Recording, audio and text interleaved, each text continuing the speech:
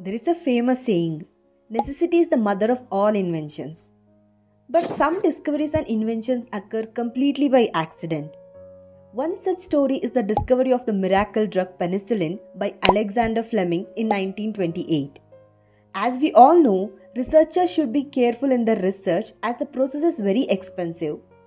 But in Fleming's case, a bit of carelessness led to the discovery of the wonder drug and the world's first antibiotic, penicillin. Let us know how it happened. Alexander Fleming was a Scottish physician and microbiologist in St. Mary's Hospital, London. Fleming served throughout World War I in the Royal Army Medical Corps.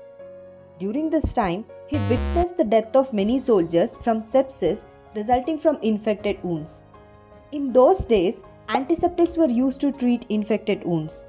However, he observed that rather than curing, these antiseptics often worsened the injuries, killing more soldiers than the infection itself. This is because antiseptics were able to remove surface bacteria but failed to reach anaerobic bacteria in the deep wounds. In 1922, Fleming discovered lysozyme, an enzyme with weak antibacterial properties. However, the enzyme was effective only against a small number of non-harmful bacteria. In September 1928, Fleming was investigating the properties of staphylococci, bacteria that cause boils, sore throats and abscesses. He inoculated petri dishes with staphylococcal culture and went on a vacation. Accidentally, an uncovered petri dish sitting next to an open window became contaminated with mold spores. When Fleming came back from the vacation, he observed that the zone around the mold was completely clear, as if the mold has secreted something that inhibited bacterial growth. Generally, in research, this is considered as contamination and the contaminated plates will be discarded as they are of no use. Here, instead of discarding the plate, Fleming started thinking about the reason for bacterial death. It was an awesome observation that led to the initiation of antibiotic era. Fleming identified the mold as penicillium. Later, he discovered that it was not the mold itself, instead some juice produced by the mold that killed the bacteria. He named the mold juice as penicillin. It was effective against all gram-positive pathogens which are responsible for diseases such as scarlet fever, pneumonia, gonorrhea, meningitis and diphtheria. Initially, the scientific community greeted his work with little enthusiasm. In addition, the mold juice was unstable and difficult to isolate in large quantities. So, the work was discontinued. But Fleming saved the mold and distributed that to many experts in the hope of making penicillin drug. After a long gap of almost 10 years, Howard Florey, Ernst Chain and Norman Heatley from Oxford University made a great contribution to turn penicillin from a laboratory curiosity into a life-saving drug. They made all attempts to produce penicillin on a large scale. Just to carry out a program of animal experiments and clinical trials, the team needed to process up to 500 liters of mold filtrate and about 2000 liters of mold filtrate to treat a human. To achieve this, Heatley cultured the mold in a variety of vessels with large surface area, including biscuit tins, bottles, milk churns, petrol cans, and even bed pans.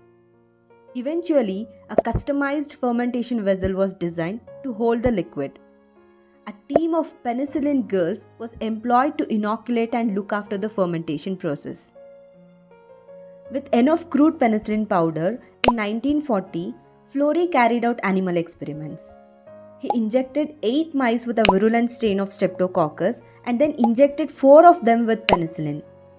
All untreated mice died, whereas the penicillin-treated mice were healthy and alive, showing that penicillin could protect mice against infection from deadly streptococci. Later in 1941, a 43-year-old policeman, Albert Alexander, became the first recipient of the Oxford penicillin. He had a cut on his face and had developed a life-threatening infection with huge abscesses affecting his eyes, face and lungs. He initially showed signs of recovery, but the supply of penicillin quickly ran out and Albert's infection returned. As a result, he died 5 days later. Now, the team followed an unpleasant method to recover penicillin. They found that around 80% of the penicillin injected into the body is excreted in urine.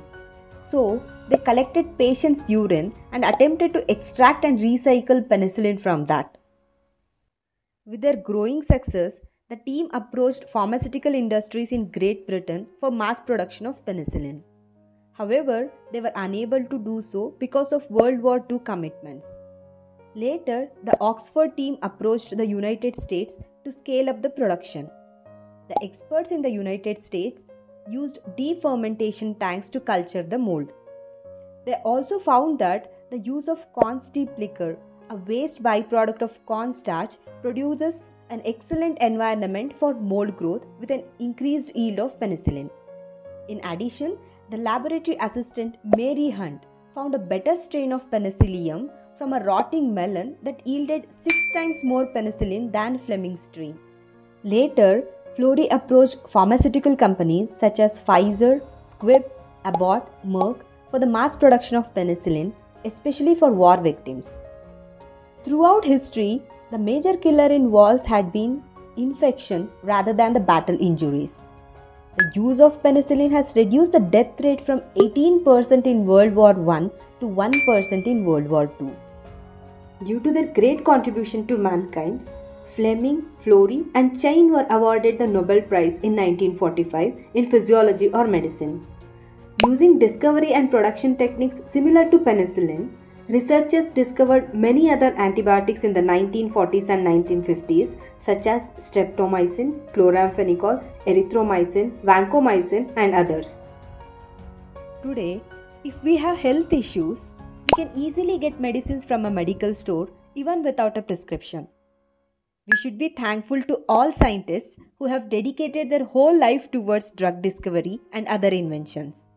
At the same time, it is our duty to be careful while using these drugs, especially antibiotics, as misuse of antibiotics can lead to antibiotic resistance. The microorganisms are becoming resistant to all sorts of antibiotics available. As a result, antibiotics are failing to kill resistant pathogens. If we are not careful, soon we may face the pre-antibiotic era where even minor infections may lead to death.